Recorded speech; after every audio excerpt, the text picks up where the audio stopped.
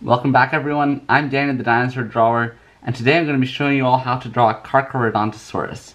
So here is our reference image. And yeah, the equipment we're going to be using today is a Graph Gear 500 mechanical pencil, but any pencil will work fine. We're going to be using an eraser and obviously some paper, so get out your equipment and we will dive right in. So this is like a screenshot from a video, and it's not exactly clear if this is a Maposaurus or a Carcharodontosaurus, but it looks pretty much like a Carcharodontosaurus, so I'm going to be using it as our reference image, and it's going to be standing on top of a dead or dying sauropod dinosaur, which might be an Argentinosaurus, or it could be like a maybe a Giraffatitan or Sauroposeidon, whatever. I know there's one in North Africa where Carcharodontosaurus was, some big sauropod that it probably hunted. So that's what the Carcharodontosaurus is going to be standing on top of. So the first thing we're going to do is put a line right about here. Not exactly the middle of your paper, more near the lower end of your paper. But yeah, that's going to represent where the ground is going to be. So we're drawing two dinosaurs. The Carcharodontosaurus is obviously going to be the main focus. So we're going to have the head of the Carcharodontosaurus up here. So draw lightly in the outline stage. And don't worry if it's sloppy, because we will trim things up later. So the head's going to be right about there. It's got a long neck. The body's going to be at a 3/4 angle. We're going to have the front arms here. We have one back leg. Put a little circle there for the knees. And this, actually the knee will be higher on this one. So put the knee up there, because the foot is going to be resting on the body of the poor baby sauropod that has fallen into the hands of the Carcharodontosaurus. So we're going to have its head tilting back. So it's obviously still alive, but definitely doomed. So this one won't be too hard to draw, it's going to be on its side.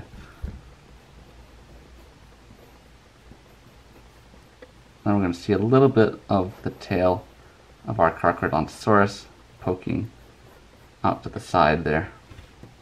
So that is pretty much our rough outline. I know it's very, very rough this time, but it's going to work. So let's move on to the next stage.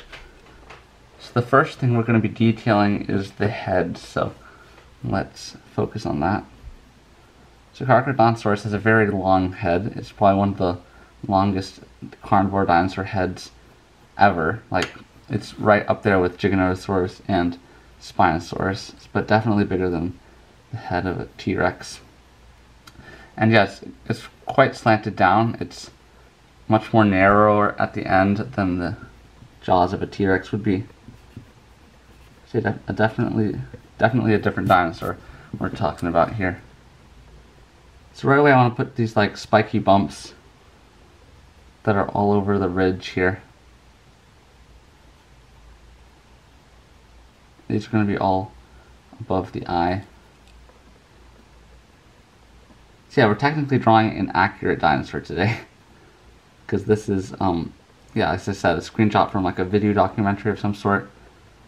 I think I might have seen it a few years ago, but I have not seen it recently, so can't give you much details. So the eye is going to be right about here. It's looking off into the sunset or whatever. Might be looking at another Carcharodontosaurus that's thinking about stealing its kill. Or it could just be roaring in triumph.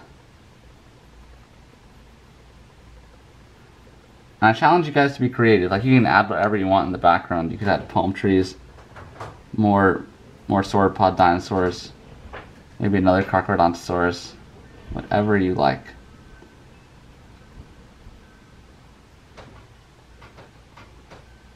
So right now we're putting in those ridges around the eye socket here. And I've been getting a lot of comments lately. Oh, I always get comments about shrink wrapping my dinosaurs, but I'm simply copying today the reference image that I got.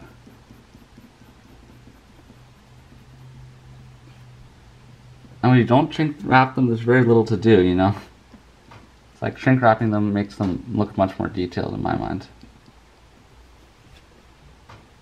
So we got the main cavity right here. I do have a shading pencil with me today, that I might use occasionally.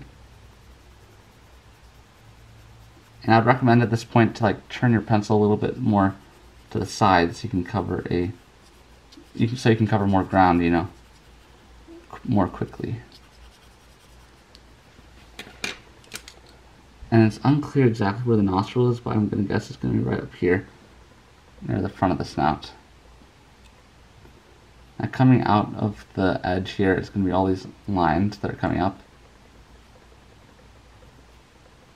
These little indentations.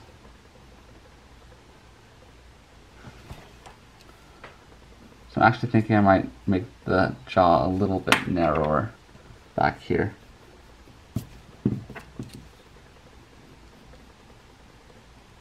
I've decided to do more videos nowadays, especially since we're all in shutdown or lockdown because of the coronavirus.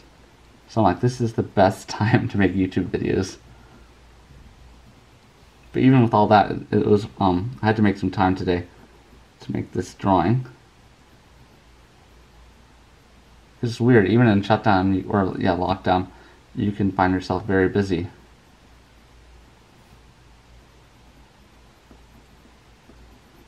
Like me personally, I don't mind it too much. I know other people don't, but when you have your family there with you, it's not as bad. Okay. So we're finishing up with the top jaw here.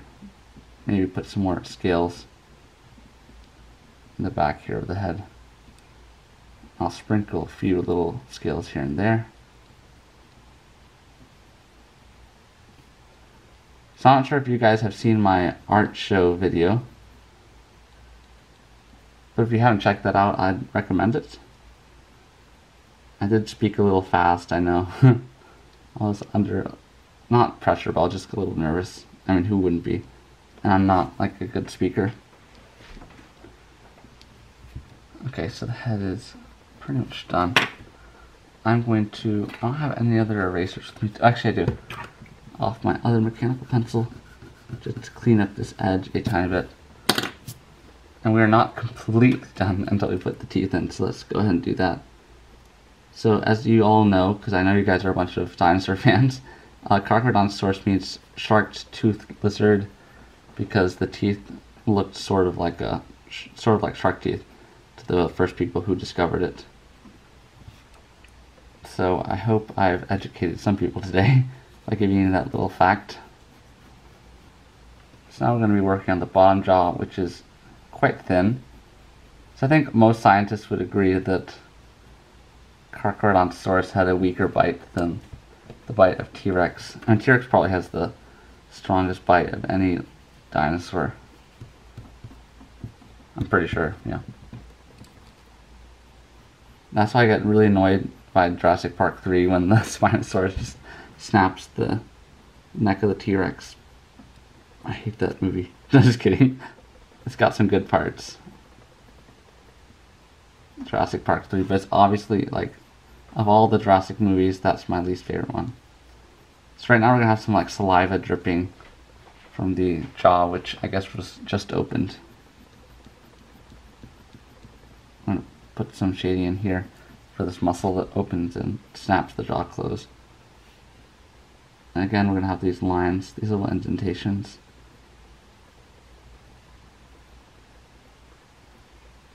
So if there are any Giganotosaurus fans out there or Carcharodontosaurus fans, please let me know if you think that those dinosaurs would be able to beat T-Rex in a fight. I know it's kind of a childish question, but yeah, I'm always interested to see what people say about that. Because I've always been a T-Rex fan, probably will always be one until I die. But yeah, I know there are some fans of Carcharodontosaurus and of Giganotosaurus. And there are a ton of Spinosaurus fans, so I already know that. I know a lot of you guys think Spinosaurus would beat T-Rex in a fight.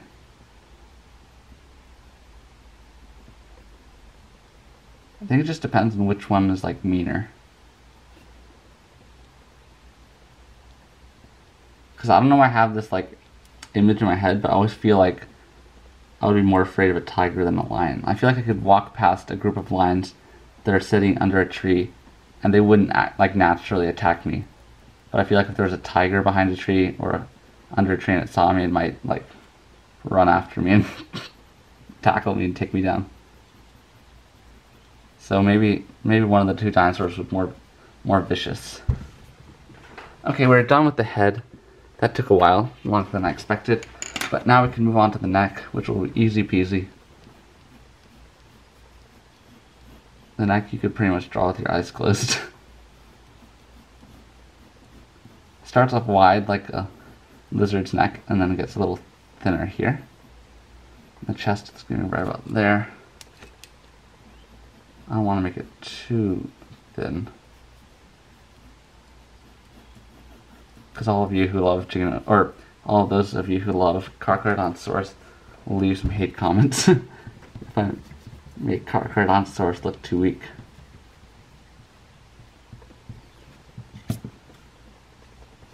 Okay, let's see. I might switch to another pencil. So the first thing we're going to do is put in this vein. It's got a very thick vein. It's just like coming from... Yeah, I assume this is bringing blood back from the head to the heart. I think arteries are the ones you can't see. Those are the ones inside, like deep in the under the muscle and stuff. And the veins are the vessels that bring blood back to the heart.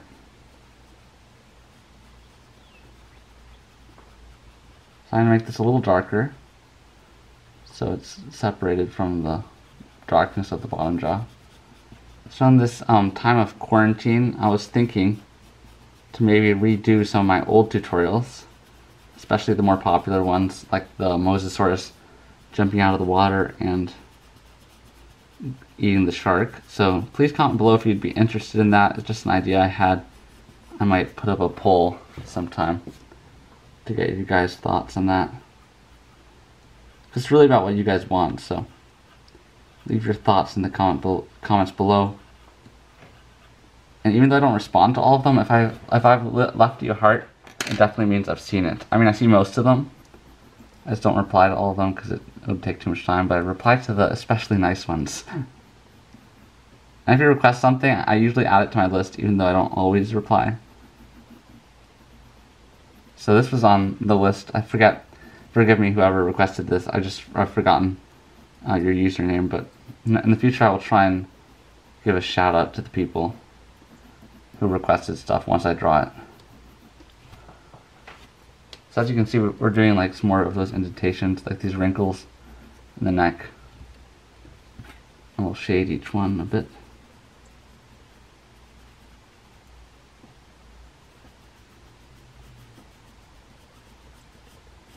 Whenever like another YouTuber responds to my comments, I always get super excited and usually save the email or take a screenshot of it. So I know how a lot of people feel when I reply to their emails, or reply to their comments, even though I'm a relatively small YouTuber. So I do try and reply to most comments, especially when they're early. Like if people comment on a video that I made last year, then yeah, chances are I won't respond to those comments.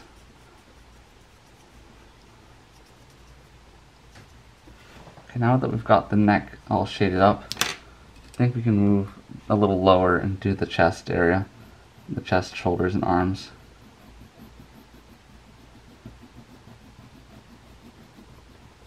So the shoulders are going to be right about here.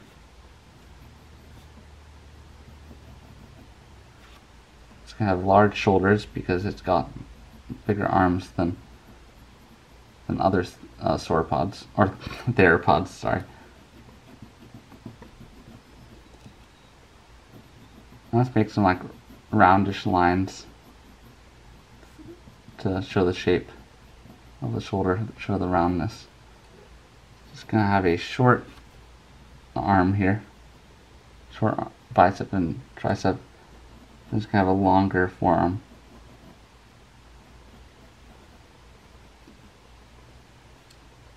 I'm just gonna have its 3 fingers.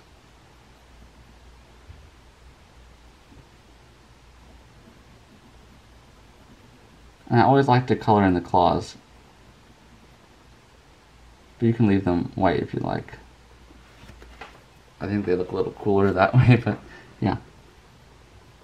And now I'm going to add little scales on top of each finger.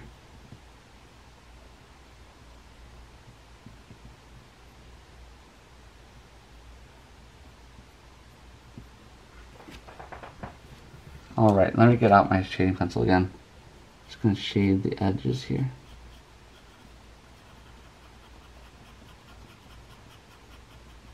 Let's shade the forearm.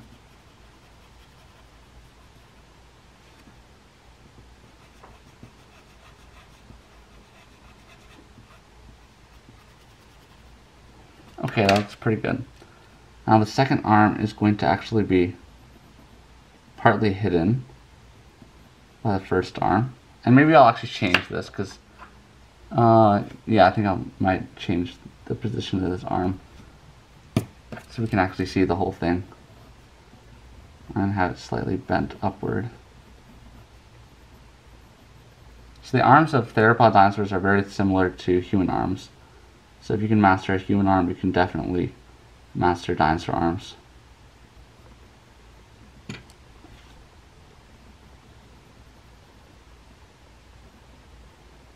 One thing I usually like to do is have like the middle finger be the longest. In this case I didn't do that, but usually have the middle finger be the longest and then the highest finger on the hand be the shortest. So that's going to be sort of like the thumb. And then the other finger will be the medium-sized finger. So I did this hand a little bit more accurately than that one. So guys, I have a vlog channel which you've all heard about. I think most of you have heard about it.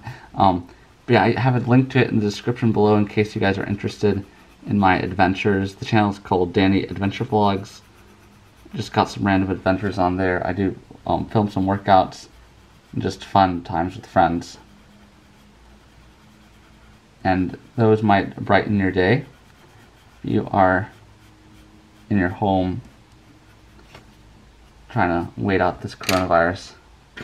So I don't know. If you guys would like to, go check that out. Then come back and your hand will be rusted from drawing by then. Don't worry, you don't have to do that. I get really annoyed at when YouTubers say, oh, drop the like button right now. Give a like for whatever, this kid who said something clever. I don't know. Like that almost makes me not want to leave a like when people tell me to. I usually leave a like when I actually like the video and want to do it out of my own impulse. But I hate being told by YouTubers what to do.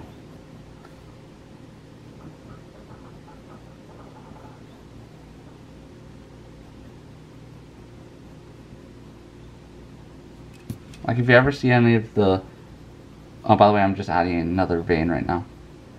If you ever watch the YouTube videos of any of those big YouTubers, they almost always ask you to subscribe if you're new and blah blah blah blah. I usually say at the end of the video because most of the people don't like watch until the end of the video. But just like a reminder for those of you who are new.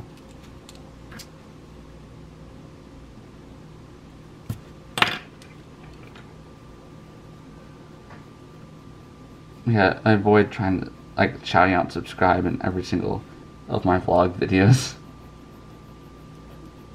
Because I figure if I get annoyed at it, some other people might also be annoyed by the constant reminder to subscribe to every channel. Okay, so we're working on the lower belly right now. Just making these curved lines. We have many of them to make it look shaded. Let me bring in the shading pencil. So right now I'm just using one shading pencil. It's a 4B in case you guys are wondering.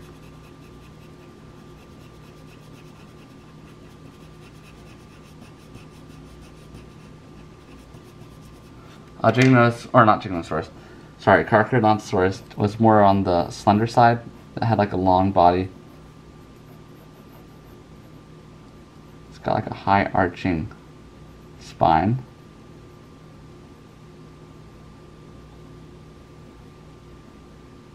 And the spine of Giganotosaurus is even higher arching. But yeah, the two were most definitely cousins. I remember seeing like a documentary about them. I'm pretty sure at some point Africa and South America were connected. This is what I saw in the documentary. And once they split apart, like, because they obviously did, they look like they fit together. But yeah, once Africa and South America split apart, there were probably like some type of dinosaur that was sort of, yeah, like the ancestor of both these dinosaurs was there at that time. And then when they got separated, they sort of not exactly evolved, but adapted to their environment and changed differently. Because I'm not like a believer in evolution, just so you guys know, but I do believe in microevolution and minor adaptations and changes in animals, because that is fact. But we've never actually seen one animal change from one thing into another thing, so just so you guys know that.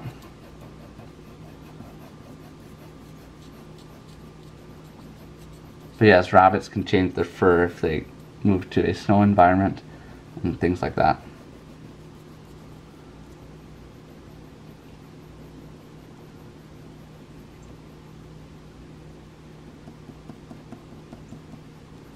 Okay, so we're working right now on the shoulder blade, which is going to be sticking out a bit there.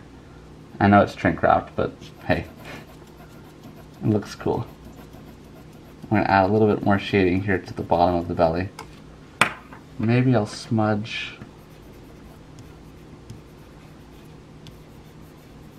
just a little bit of smudging. And of course add scales if you guys have time on your hands. So yeah, just a bunch of little scales will really make the dinosaur drawing pop more. That's what people always ask me, like when they see my dinosaur drawings, they're like, oh, how long did that take you? And I'll say, it took me a long time. And they're like, yeah, all those little scales look like they take a really long time. But sometimes if you get good at it, you can just like twirl a pencil around like that and just make a zillion little scales. Alrighty, so let's move on to the legs. I think we'll start off with this one, which is going to be the one resting on our poor friend on the ground over there, right here.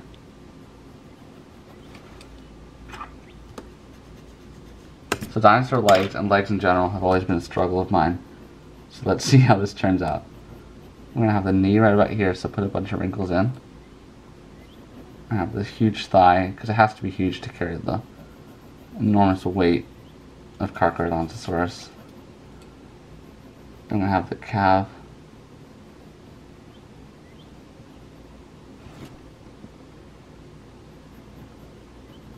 So I'm actually moving the leg over a bit from where I originally intended to put it. That is totally okay since we drew so lightly with our pencil. It's not going to be a big deal. And now we're going to have the enormous foot of Carcharodontosaurus. And I'm going to make an executive decision and just move the ground a little lower. Like so.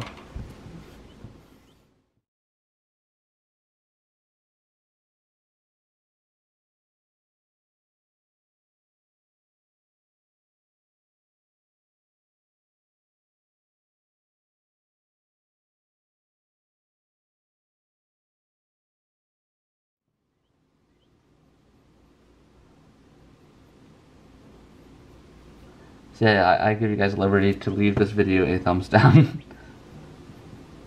This leg looks kind of off, but hopefully this adjustment with the foot will make up for it slightly, because it still looks kind of bad. Okay, so let's add in the tail, which will be sticking out there. I mean, the rest of it, like from here on, it looks pretty good, but this foot and leg does not look very good. I just need to start drawing more. Especially more dinosaur legs and stuff. So maybe I'll do a live stream. I should make a note to myself to do a live stream some point. Or maybe not a live stream, just a video, where we will be drawing tons and tons of dinosaur legs and feet from different angles. I think Beanie Draws did one of those. I watched it and it was pretty good. So I think I needed to make one of those.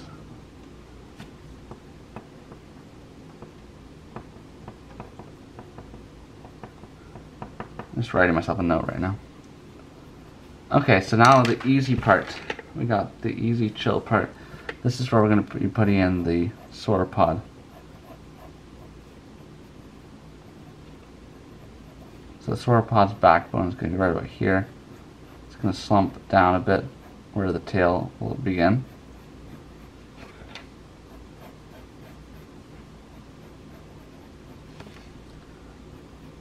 And its leg will be right about here, the back legs, and then it's going to have its front legs down here. We're just going to really be able to see the hips and shoulders because the legs are probably collapsed on the other side. And here the neck of this poor victim has been pretty much squashed into the ground there. So I apologize to all of you who love the plant-eating dinosaurs.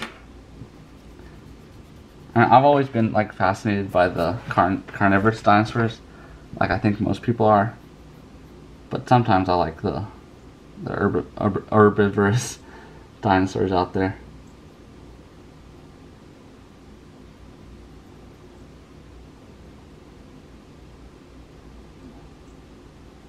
Just put like a sad face on this poor dinosaurs. Oh man, it looks so cute. Poor thing.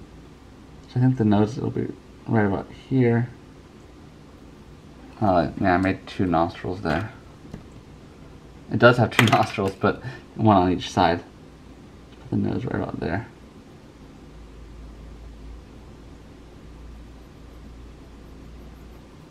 But this is somewhat realistic because I don't think a Carcharodontosaurus would try and go after a full-grown sauropod. So it's probably going to go after a weak and sick and young dinosaurs.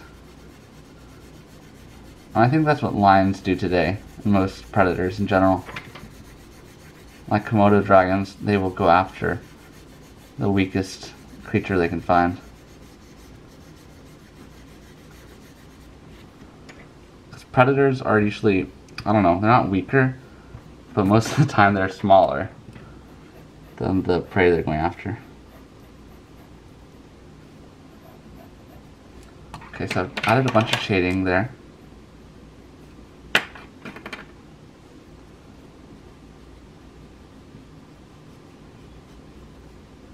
Now we're going to have some bumps here for the vertebrae. And then we're going to add some more shading. Okay, so our drawing is coming to an end. It's looking pretty good. I mean, it's a little bit on the sloppy side, I will say. This is not the quality I'm always looking for. But it's a decent sketch. Okay, yeah, I'm relatively satisfied, as I like to say. And now I'm going to sign in the corner, right here.